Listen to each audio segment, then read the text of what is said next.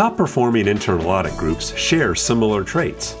They focus more on streamlined, tailored, impactful communications and reporting. They evolve and adapt routinely. And they push themselves to find and build talent and resources from both within and outside their organizations. But guess what? Fewer than 6 in 10 internal audit functions have access to the talent they need across any of the 12 next-generation internal audit competencies in Protiviti's proprietary model. This is Kevin Donahue, Senior Director with Protiviti, welcoming you to a new edition of Powerful Insights. These are some of the key findings from Protiviti's latest Next-Generation Internal Audit Survey. We conducted our study online in the fourth quarter of 2022 and had more than 550 internal audit leaders and professionals from around the world respond. Our results are detailed in our report, Achieving Audit Relevance, available at protiviti.com. I had the great pleasure of speaking with two Protiviti global leaders about some of the highlights from this study. They are Protiviti Managing Directors Andrew Struthers-Kennedy and Angelo Poulikakos. Andrew serves as the global leader for our internal audit and financial advisory practice, while Angelo is the global leader for our technology audit practice. Angelo, thanks for joining me today. Thanks for having me, Kevin. Andrew, great to speak with you as well. Same, Kevin. Always great to be with you. So, Andrew, let me toss you the first question here. When it comes to relevance for CAEs and the internal audit function, our research shows that impactful communications, including high-impact reporting, are the most important contributor to achieving this relevance in the eyes of leadership, the board, and the C-suite. What do you think it takes to deliver high-impact communications, and where do you find internal audit functions lagging on average? Well, first, Kevin, I would say I 100% agree with that. From all of the interactions we have and the feedback we hear, and also from the surveys that we conduct on this topic, and what it takes to really drive and increase relevance for and value for internal audit practitioners and the internal audit function. I might first say that kind of knowing your audience is a key point. Recognizing that the needs are very different across the range of stakeholders and report recipients that internal audit interacts with. And those vary from control operators, control executors, all the way to executives and board members. Trying to focus reporting on what each of those stakeholders needs to know, and using kind of communication tools like the 5 Cs, making sure communications are conversational, clear, concise, connected, correct, focusing on the things that the stakeholders really need to know to take action, given their role. I think a few critical elements to consider in communications, are they clear and concise? Are they relevant and timely? Are they appropriately personalized or customized? Increasingly, are they making use of data? Are they data-driven? Are we making use of visual aids and or graphics where appropriate? Are they connected back and aligned back to key risks and objectives that the audit activity is seeking to address? And are they in a format that allows for interactive and dynamic kind of content?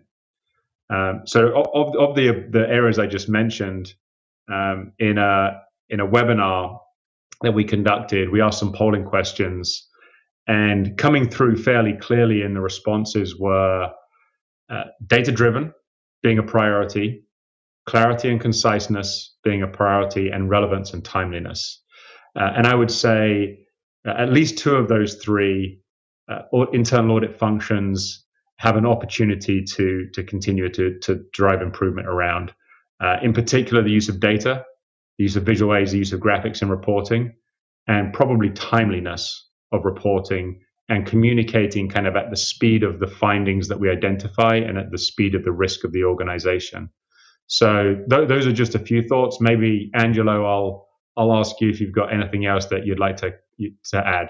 I think you really nailed it, Andrew. I would only add maybe one other area, which is, just focusing the communications on value creation and how can internal audit contribute to areas of meaningful improvement for the business. Are there any cost-saving opportunities? Are there any opportunities to add efficiency into a process?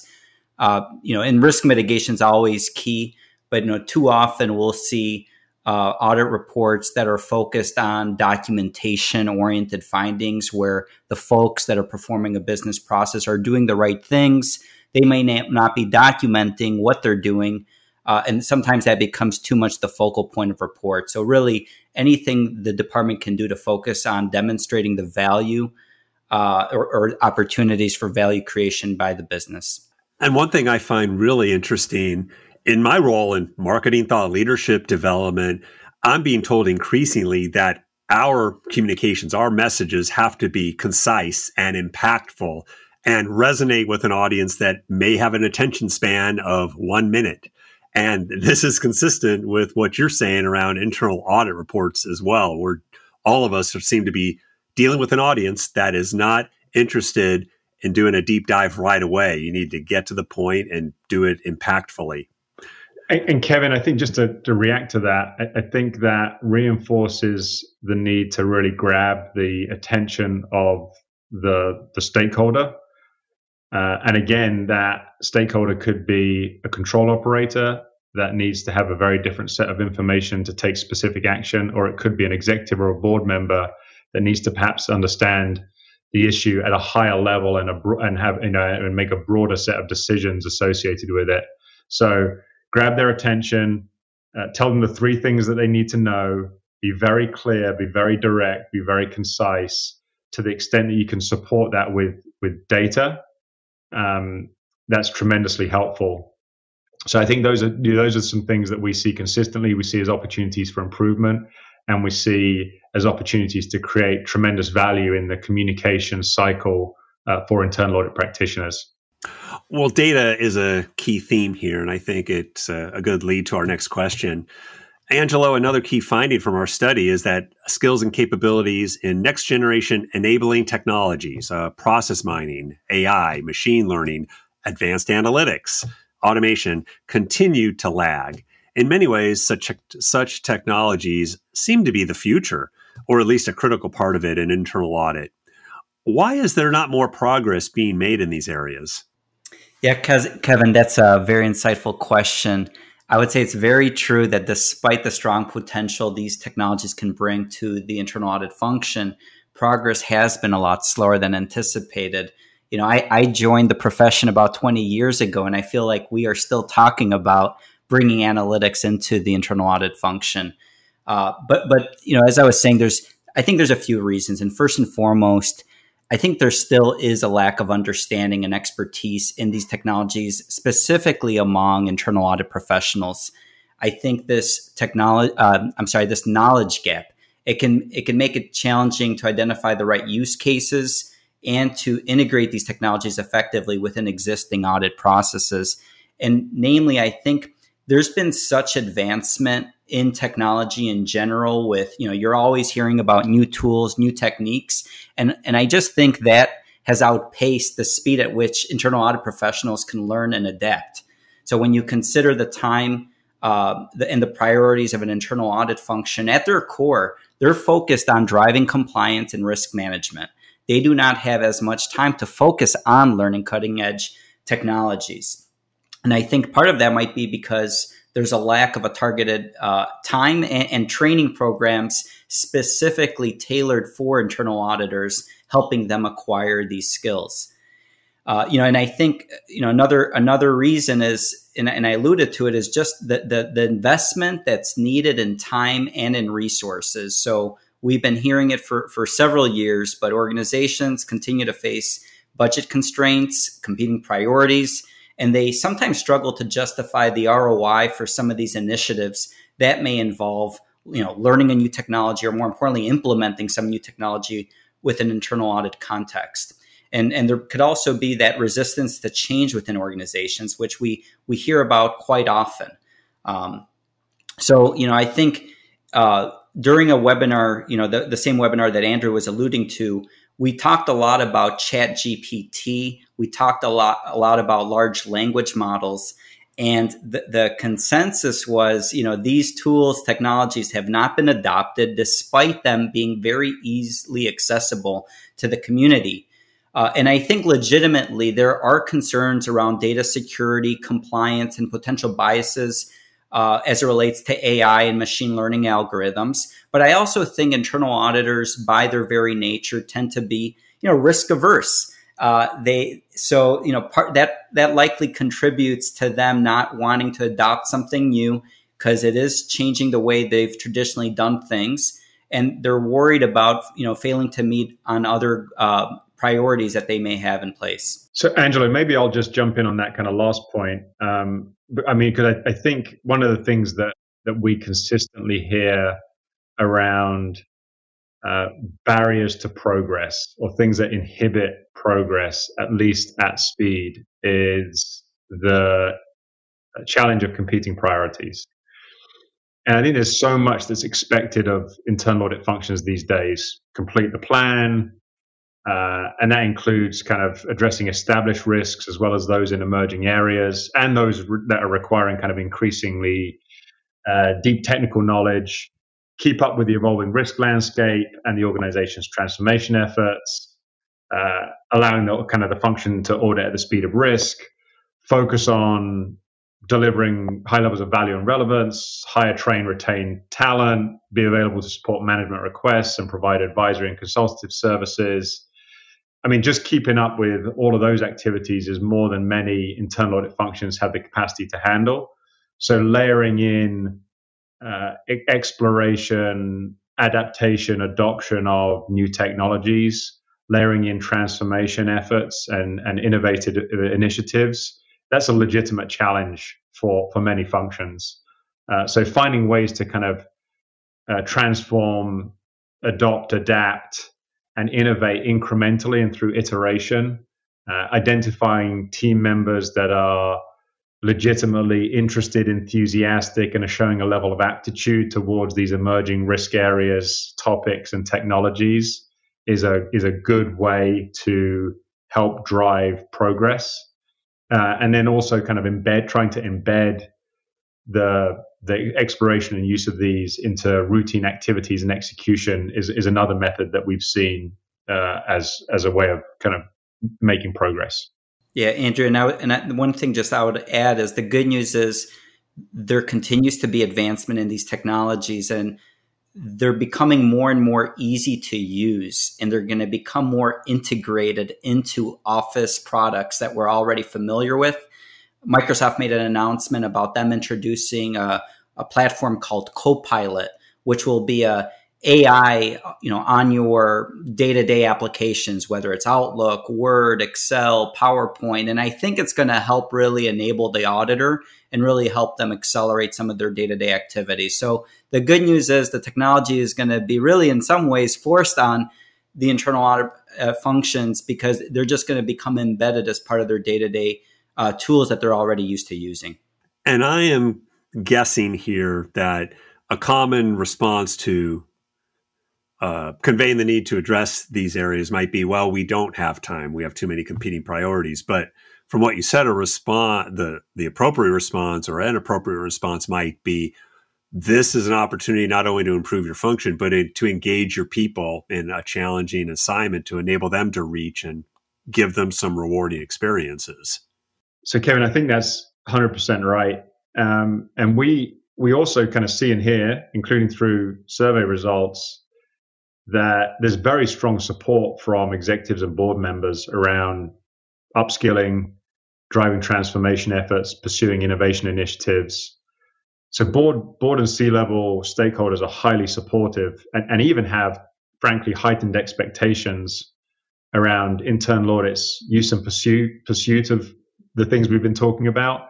So elevating the challenge in finding capacity, time and space to pursue to the execs and to the audit committee is something we would strongly recommend. Put it on the agenda, have an open discussion around it, seek support in getting access to additional resources or reprioritizing, and ensure that if it can't be prioritized in the near term, that's well understood and is sort of mutually agreed upon.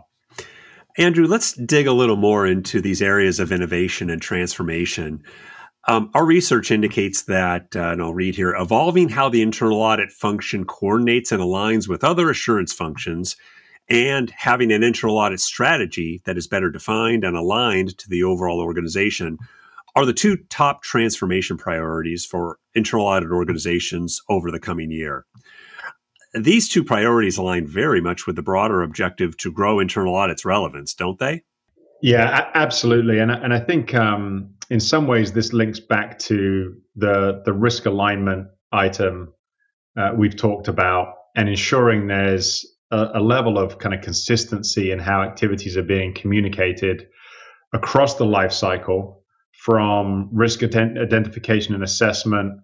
So what risks are identified and prioritized, what rating systems are being used, how is the full body of risk knowledge of the organization being considered, to individual project scopes. So what's being included and excluded, why, where is the coverage coming from? Is it coming from core internal audit activities, from activities of other assurance functions, so on and so forth, to even individual project reports and reports to executives and board members. So that risk alignment, that connectivity, that consistency across the assurance functions, which is one of the ways in which we talk about getting better aligned assurance. There's tons of opportunities to drive improvements around that and increase the alignment of internal audit activities kind of to and for the overall organization through improved communication. So I think the old saying kind of goes something along the lines of, you can have the best content in the world, but it's not worth much if it can't be communicated effectively. And I think that rings true here. And aligned assurance really is about sort of fundamentally robust collaboration, coordination, and communication. And then the strategic alignment point is really about having good processes to really understand and then be responsive to organization strategy, the strategy of the broader organization, key initiatives and evolving risks, and align the internal audit activities to those strategic priorities, key initiatives, and evolving risks that the organization is focused on. Thanks, Andrew. Angelo, let's pivot back to the technology side of the equation. Andrew brought up a point earlier about board interest and engagement in these areas of innovation and transformation. Our study revealed an interesting finding. Board members and senior executives, 84% of them support acquiring or developing the necessary talent and skills related to next-gen enabling technology capabilities in the internal audit function.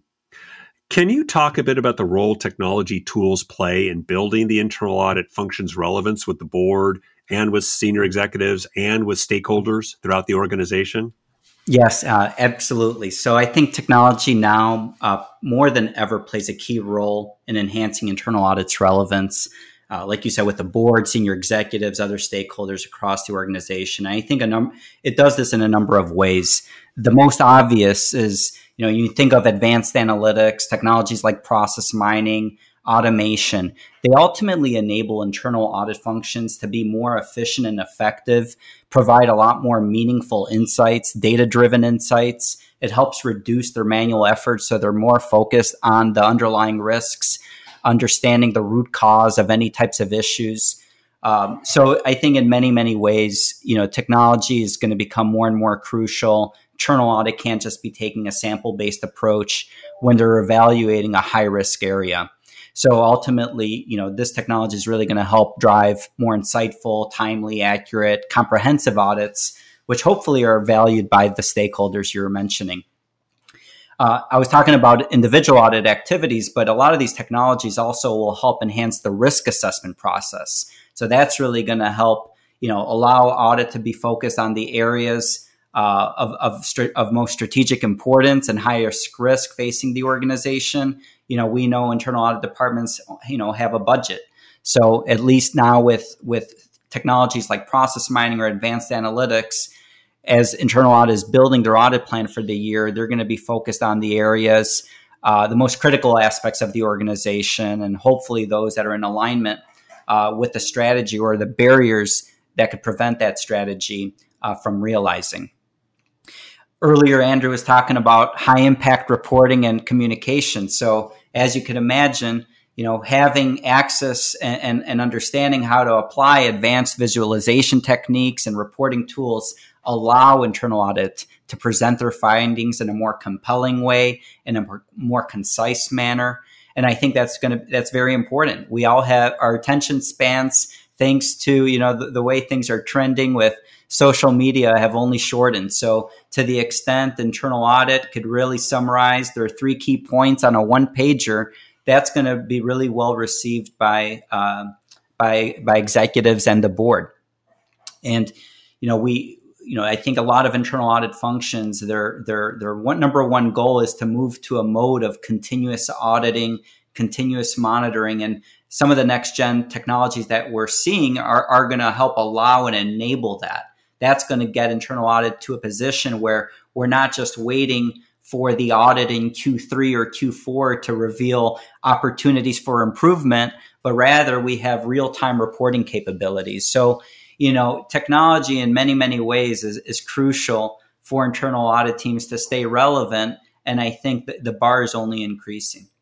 This has been a terrific discussion. Thank you both. Just a reminder for our audience that our full research report, Achieving Audit Relevance, is available on the Protiviti website, and the link will be in the show notes as well. So a final question that I'll have both of you answer, and it's a big one. We can't end our discussion without touching more on talent. There are so many eye-opening findings in our research. Top people-related concerns include the ability to recruit qualified candidates, retain people, upskill and train the team.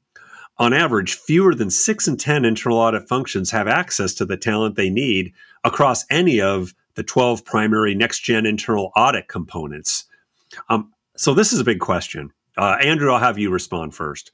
What does the current talent landscape look like in internal audit, and what do CAEs need to do to ensure they have the necessary talent and skills to elevate their function's relevance? First, I think it would be hard for anyone to argue that talent isn't a top priority. There's no audit function, no business function really that can execute against their objectives without sufficient capacity and without the right capability. And internal audit is certainly not any exception. In fact, I would probably argue that the extent to which internal audit is expected to develop and have access to necessary talent is more severe or more acute than we see in many other business functions, just given the role they play within and for the organization.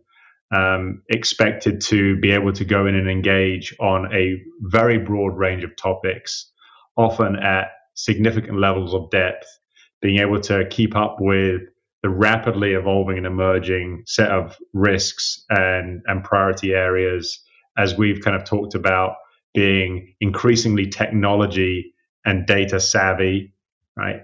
Complementing that with very strong soft skills around communication, project management, leadership capabilities, and many more.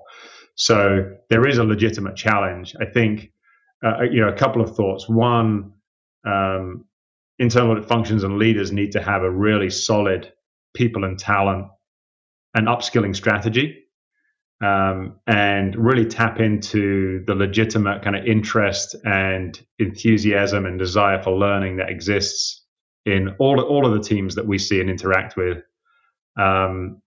Because there is just a tremendous interest and desire to learn more about all the topics that we've talked about and that are of focus for internal audit functions. So I think having a really solid strategy around upskilling and learning and development is really important. And then I think just being very focused on core and emerging risks, areas such as fraud, cyber, ESG, AI, data governance, regulatory frameworks, compliance. Those make up a large percentage of internal audit plans across industries. And the internal audit, leaders and functions need the skills and experiences to match. They need to hire from increasingly varied backgrounds. So that would be something, again, we strongly encourage, as well as train team members in increasing breadth and depth of skills. And maybe I'll ask kind of Angelo to kind of weigh in, but that's just a few areas that we're seeing internal audit leaders are very focused on this and are acknowledging the need to continue to build capability, using as techniques to do that. Yeah, Andrew, when you were mentioning, things around, diversifying internal audit's talent acquisition strategy, sometimes I think of myself. I was a computer engineer and I fell into into a career of internal audit. And I think my educational background has caused me always to be interested in breaking things and putting them back together. But I do think that is important. CAE should be thinking about diversifying the type of candidates that they're looking for. If they're, rotating in candidates from other departments, if the organization has some type of data science department or cybersecurity department, thinking about ways of introducing those types of resources, even if for a temporary basis into the function, but also thinking about what schools the organization might be recruiting from and the types of degrees that could really help and enable the department. So I think that is one method. Another method that I know we do internally within our firm, but I don't necessarily always see most internal audit organizations do, is really assessing skills and competencies and really having a focus on doing that in a methodical manner. I think too often we make too many assumptions around what people should know versus what they actually know. So I think having some type of skills assessment process or making it a living process to really take into account the evolving organizational context, emerging risks, advancements in technology, not only understanding where our skills at within the department, but where our interests at. And that was a little bit to Andrew's point. I really do think it helps when you could align individuals to focus on areas that they're passionate about. And you're not just pushing the same training agenda to everybody, but you're establishing more targeted training programs that allow the team to upskill in areas that align with their interests. So this could be a focus on technology, like what we were talking about earlier around analytics, process mining, AI, or it could cover, various technology audit domains such as cybersecurity and cloud, or it could cover different aspects of the business and the industry. But I do think, ultimately that is, an area that just needs a lot of focus. It requires the department to establish a learning culture and to actually devote the time towards that. And we know as internal audit professionals, we need to keep up with our CPE credits to maintain some of our certifications. And I think organizations that take this seriously do embrace a learning culture. They do allocate plenty of time throughout the year for folks to take training. Oftentimes we're asked and called upon to deliver training to various internal audit teams. So, they'll need to leverage external resources, which is my shameless plug, and I'll leave it to that. But all in all, I think, it's being an internal audit is a fun place to be. You get to learn about a lot of different things, but ultimately the organization needs to allow for some of that learning as well.